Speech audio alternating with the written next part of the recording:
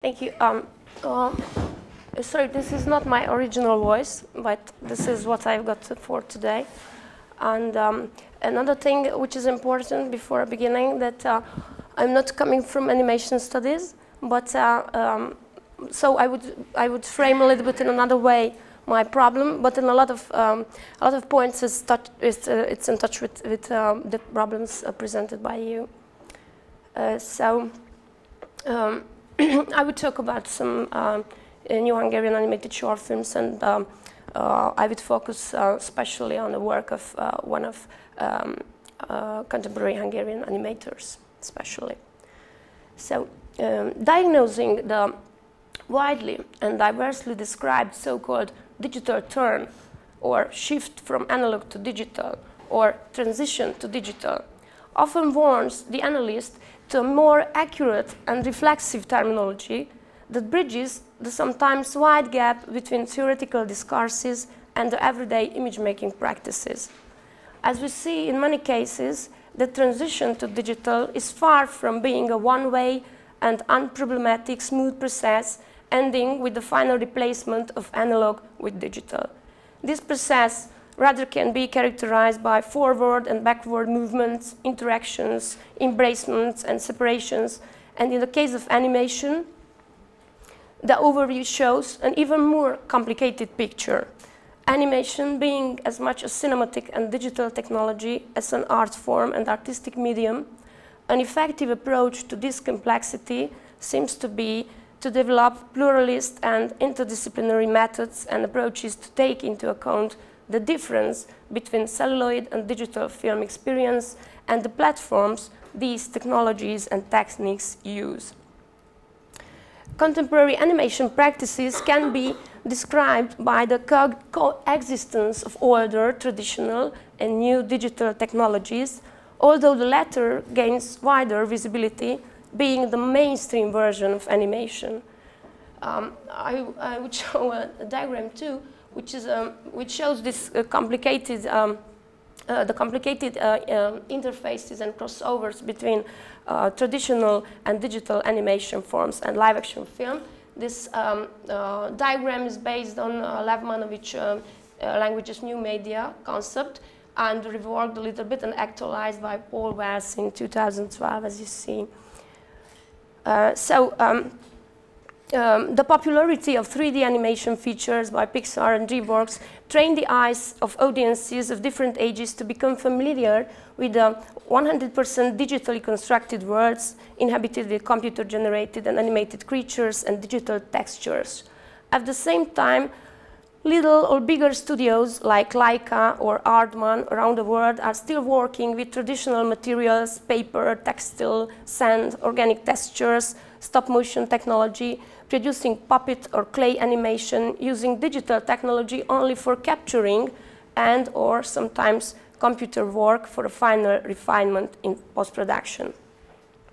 As two concomitant symptoms of digital practices in animation and live-action cinematography equally appears the visual practice of hybridity and imitation and mimicry.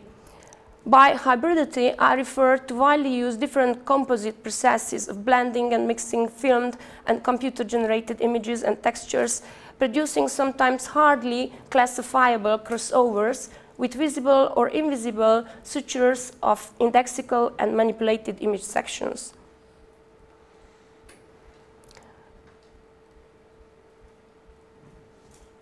Imitation, mimicry, is a special case of hybridity, generated by the capacity of digital to imitate any kind of non-digital image, material, texture, or technology. For example, the wear and tear, erosion effects of celluloid, grains of video image, and so on. This idea is described standing on different theoretical background by Philip Rosen's digital mimicry concept, or as a special case of Bolter and Grassin's remediation concept, or by Laura Mark's analog nostalgia, referring to the analog inscriptions within digital media in a more or less self-reflexive manner.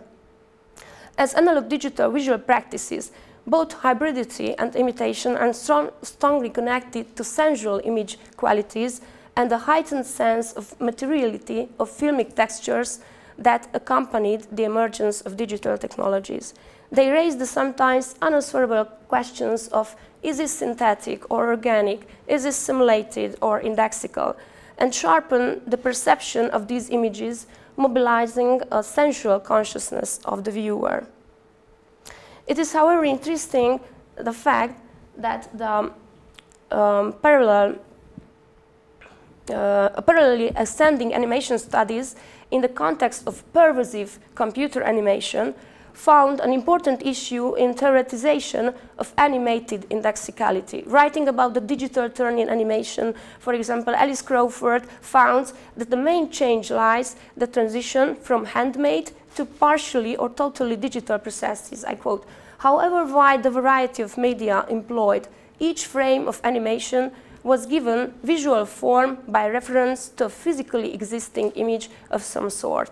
Furthermore, in the past, any animation was the result of capturing these handmade images in the analog media or film or later video."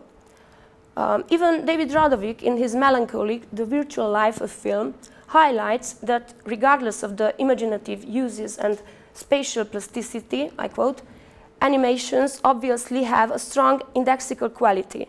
Simply speaking, each photographed frame records an event and its result in the succession of hand-drawn images.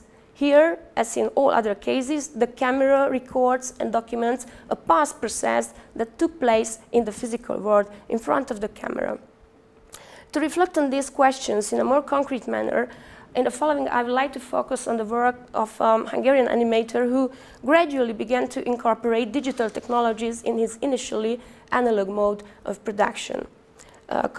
Contemporary Hungarian animation can be characterized by coexistence of traditional technologies and computer animation.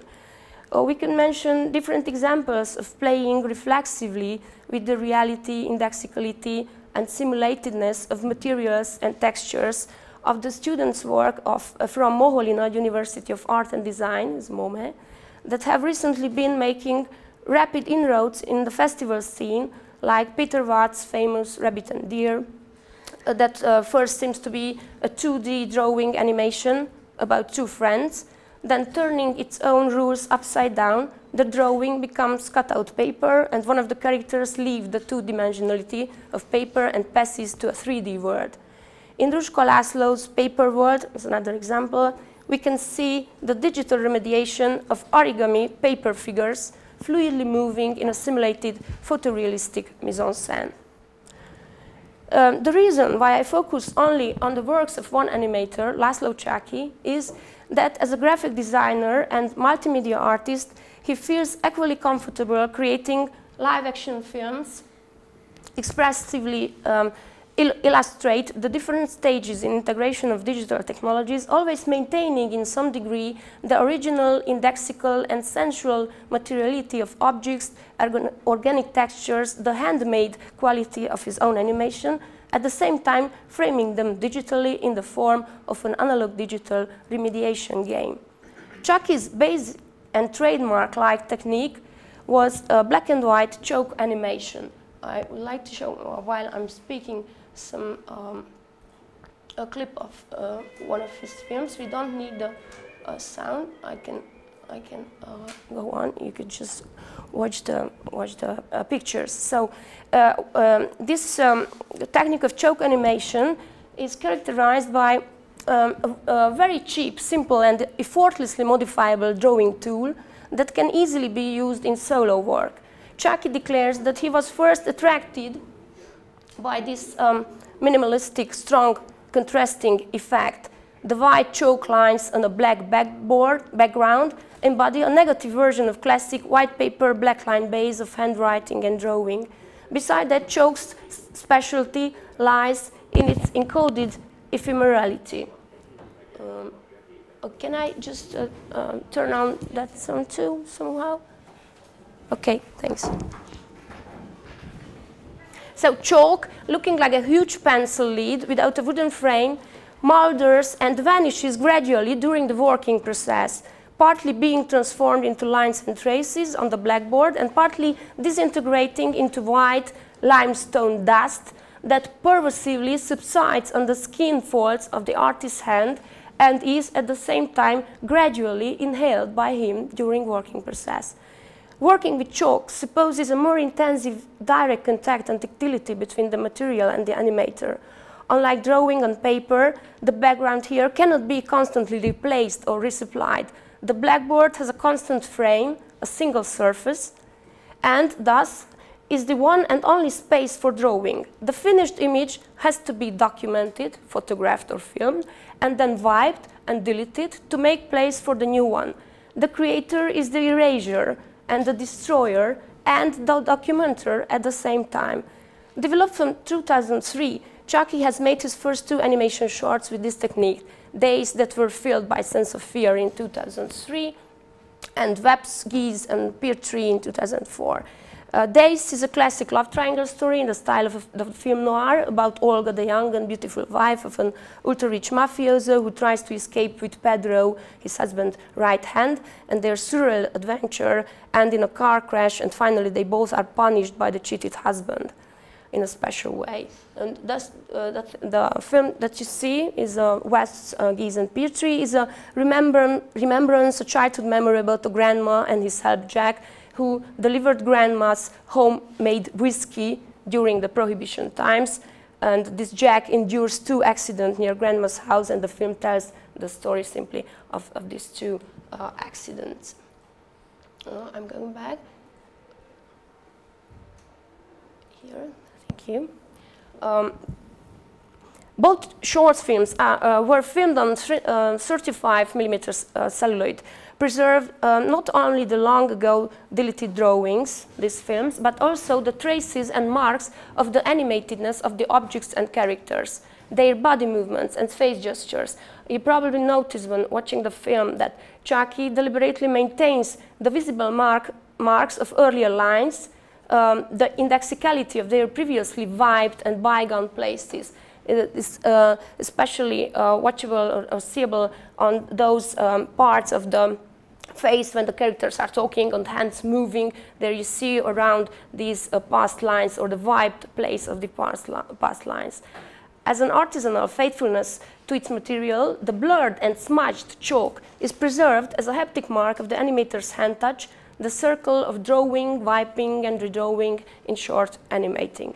These traces of the working process are maintained even later in the award-winning My Name is Buffer Binks in 2012 that was submitted for the first time to a digital post-production process. For the adaptation of Ambrose Bierce's short story, a darkly humorous thriller telling the contemporary version of a timeless tale of greed and obsession, Chucky created an ageless, I'm going to show you, these were, yeah, you see here the smudge lines, and I'm going to show the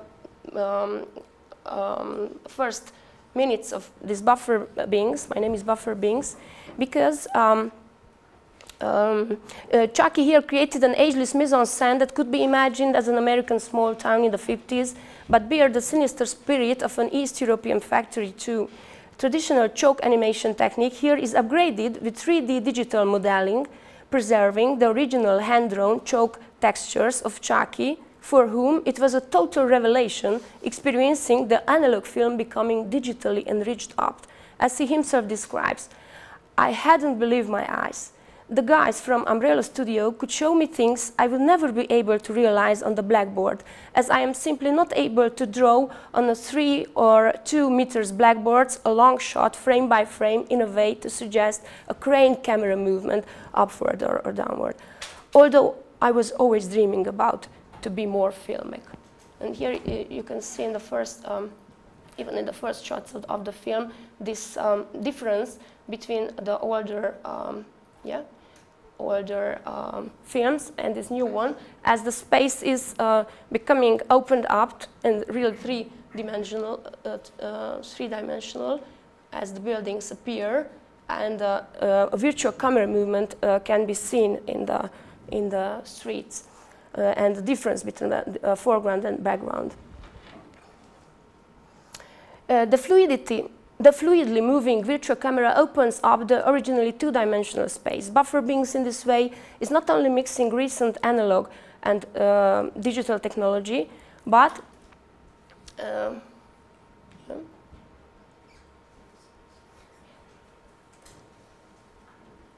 it's as a special interesting way. So he's not only mixing these two techniques, but it is an extension of a century-old animation technique. Chucky, namely, was inspired by one of the earliest Hungarian animators, Marcel Vértes, who was filmed while drawing short, humorous chalk sketches on a blackboard for early newsreels in the 1910s in a metaleptic style of the other early animators like Stuart Blackton and some other guys. So he's declaring that was inspired by this Hungarian animator. While by Chucky's pre-digital animations have bared the tactile reality, a sensuality of the used material with the application of digital tools, this indexical sensuality seems to remove to another layer of his works, the sensual recalling of past through everyday objects and remembrance to past stories, strengthening a nostalgic attitude for the analog age. Chucky's animations after his digital turn are mixing in more sophisticated ways objects, organic textures, and the digital tools. In his applied animation for recent music videos of popular Hungarian hits like Sunwalk and Payday, chalk animation is detached from its original materiality and indexicality, still hand-drawn, but with the help of TV Paint software appearing on a digital interface. In these college-like animations, Chucky mixes hand-drawn graphic letters with object animation, pixelation, and collage. In these multi-layered compositions,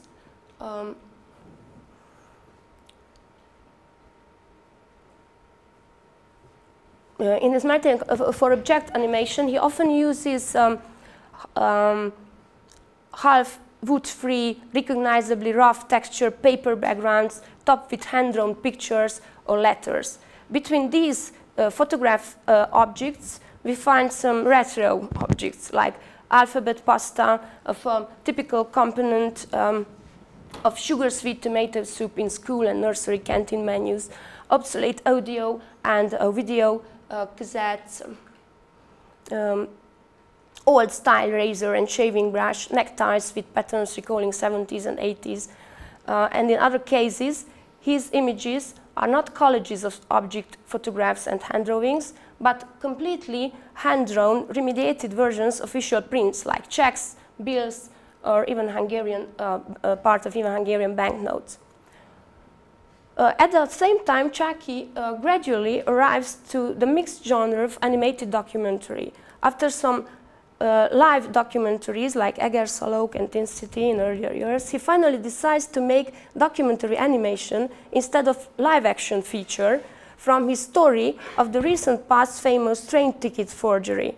Blue Pelican is the name of the Indigo paper and at the same time the title of his short animation documentary in progress, based on the recollection of three main characters about faking international train tickets between 80s and early 2000s in Hungary. As a... Can I say 2 more? Yeah, okay. As a lighter form of forgery, uncostly fake tickets mean for a whole generation of young adults the opportunity of cheap travel abroad. The falsification project was built on the discovery that the carbon-papered handwriting on international train tickets is easily removable with the help of simple household cleaners like Domestos, Hippo, and Ultra, and so on, and lemon juice. And the blank tickets, after drying and pressing, becomes rewritable to any desired destination. In this way, Blue Pelican is itself a story based on a hand-drawn operation very similar to the work of animator or even the process of chalk animation, and is the first own story inspired by Chucky's personal experience and memories, not an adaptation like the earlier ones. Although visually he uses almost totally digitized hand-drawn animation, but the original sound recording, the voices of the witnesses and participants guarantees the shifted indexicality of the story. And I will mention only as a last example one of his last works, which I'm showing again until I'm talking about it. It is again a, just part of it, kind of commercial. It's a promo video for Index online Hungarian news portal. The title is Love, Hate or Follow. Chucky arrives at a turning point in playing, mixing, compositing and mediating analog-digital references. What we see here, stop motion, object animation, various textures and layers of paper, stickers, adhesive tapes, paper clips, plastic letters and other materials are used for complete imitation of the digital interface of a multimedia web page. Dozens of still photographs create, for example, the impression of an embedded video in the image, as you see exactly here, made by stop-motion technology of paper photographs. Yes, the cursor is a little paper arrow moved on a black stick. Drop-down menu appears as an unfolding paper ball. And here, with the tools offered by the traditional animation and digital post-production, Chucky produces a reversed kind of remediation, imitating with traditional analog tools and techniques an originally digital media, the web page, and challenging perception of the viewers and users, mostly familiar with the fluidity and quickness, fast changes on graphic user interface, and who are now facing the analog roughness, ragged movements of pixelated objects, paper and photographs. To conclude, I would just sum up all these. So I would say that Chucky, who has an initial interest and attraction to older technologies like Super 8 filming and choke animation, in both of his pre-digital and later partly digitally animated works, maintains his animation's sensual qualities rooted in the accentuation of indexical qualities of the materials used. By playing simultaneously with old and new technologies, mixing, mediating, remediating them reflexively back and forward, he is self-consciously and creatively bridging the gap between the analog and digital technologies. Thank you.